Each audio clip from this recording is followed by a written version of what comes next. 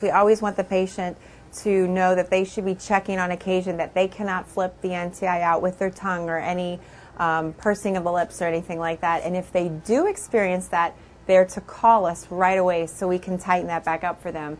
So Danny just gave us a call recently and said that she was able to flip the NTI out without using her hands. Can you show us what you're experiencing at home?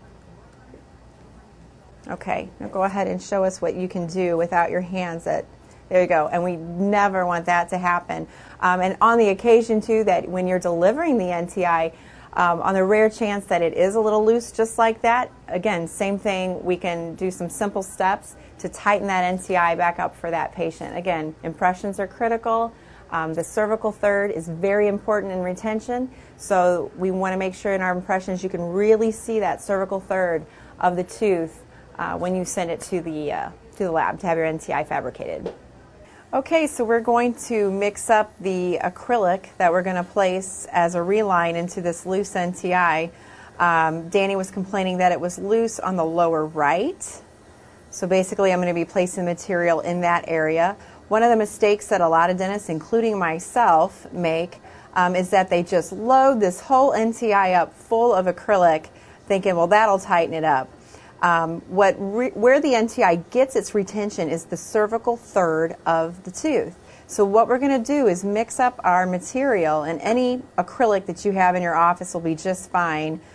Basically, snap, what have you, all of it will bond really nice to the NTI material. So I'm going to want a little bit stringy of a mixture there.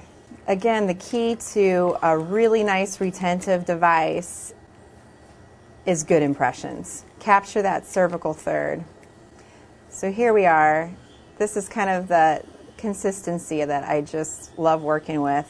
Then I'm able to just put a drop in that cervical third there. So I'm just going to take a little wax spatula, just a little bead here, and go to the lower right segment.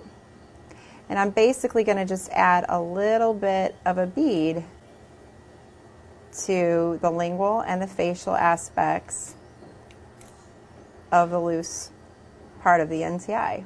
You can see, I mean, it doesn't take much, really.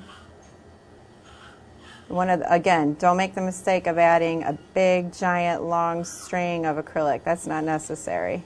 So just in the sections that it's really, really loose for her, I've added just 2 small beads on the facial and the lingual aspect there. And what I'm going to do is deliver this into the patient's mouth. I'm going to let it sit in the mouth for about 1, maybe 2 minutes. You know your material best. Take it out and let it bench cure for about another 2 minutes, and then see if this is retentive enough for Danny. Okay, I've added the reline material, and I'm going to place it into Danny's mouth here. There you go. Make sure it's fully seated. Go ahead and tap down. There you go. And just relax. I'm going to let this set up in her mouth for about a minute, maybe a minute and a half. You know your material best. And then after about a minute and a half, I'm going to remove it and sit it on the counter and let it bench cure for another 2 minutes. Okay, so we've bench cured the relined NTI for about 2 minutes now, and we've tried it back in the patient's mouth, and it feels much better to her. So now that we know that we have the retention that we want, we can just clean things up a little bit. And it's pretty simple. You only need about 2 things. One, a really thin acrylic burr, and to maybe polish up a little green point. So I'm going to start with the acrylic burr, and I usually set it around 25,000 RPM. That's enough to get in there and take care of the excess. And I'm just taking off this excess acrylic and just blending it in.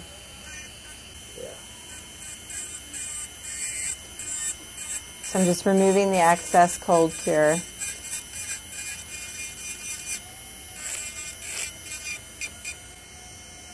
And removing this excess here.